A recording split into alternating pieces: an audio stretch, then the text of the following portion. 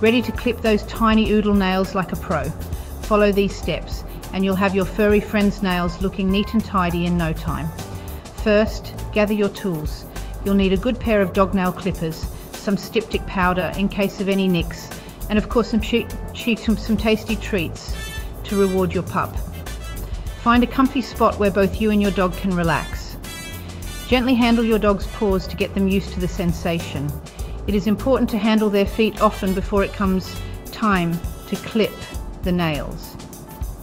Look closely at your dog's nails and spot the quick, which is the sensitive part inside the nail.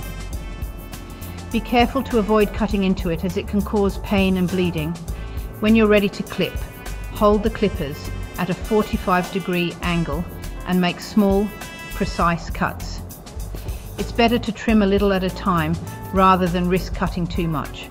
After clipping, use a nail grinder or large nail file to smooth out any rough edges. This will help prevent your dog from snagging their nails on anything. Don't forget to reward your dog with treats and lots of praise throughout the process. Positive reinforcement will make future nail trims easier. Keep the experience calm and positive. With patience and practice, you'll become a pro at clipping your small dog's nails. You've got this.